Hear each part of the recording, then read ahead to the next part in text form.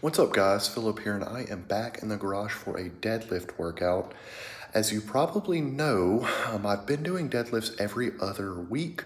It went really well the first few times, and then I kind of had an off day the last time I did it, but we're gonna see what happens today, see what I can work up to. I'm gonna go based off of feel today and try to push it to a degree, so we will see what we can kind of work up to and see what happens. Let's let it write itself.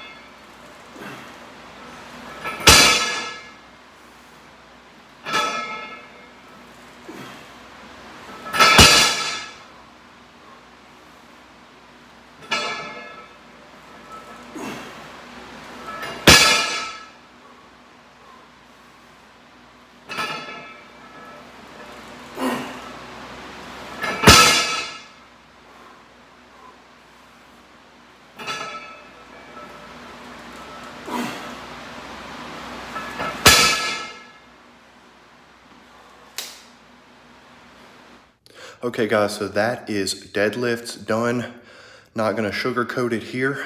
Rode the struggle bus on that one, but guys, I'm not interested at all in sugarcoating this or portraying my training as just all glamour. Guys, sometimes it's not. Sometimes you don't feel good and you just gotta get through it. And so that's what I did today. As y'all saw, 6 plates. Got where it needed to go, but it definitely took longer than it has been. So obviously, as bad as it moved, I went ahead and just bumped down to 495. Wanted to get it for at least 5 for today. That was kind of my goal. And so I got 5 and then did just a back down set of 405 for 8. And then took all the gear off and did a back down set of 315 for 8. I'm pausing them right below my knees, but honestly, guys, was a little bit annoyed about it in the moment, but looking at it, I know there are multiple reasons why my deadlift is kind of doing this. Number one, obviously, I'm still trying to cut that last few pounds and after you cut enough weight, it does kind of catch up to you. So I have no doubt kind of that is somewhat at play. I also think that the fact that I've been pushing my chest and triceps and just my push training has definitely made an impact too. Whereas before I was mainly just doing back and legs. And so I like to think of it as, this is probably a stupid example, but you know, if you're playing a video game, Civilization or some kind of game like that, you only have limited resources. You can only build so much at a time.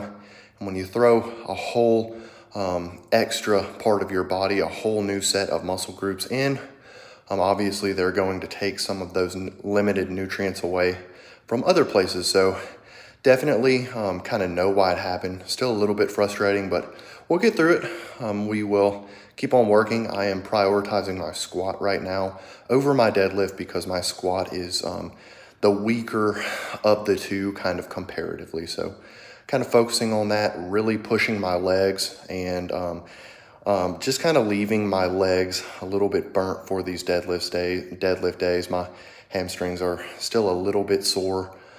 So just trying to push through that and prioritize the squat and the leg strength. And then the deadlift will come back, but it's all good, guys. I'm going to do some calves and then call it a day. I appreciate you guys following along if you made it this far. I really appreciate it. Appreciate all the comments y'all drop down in the comment section, and I will catch you guys on the next one.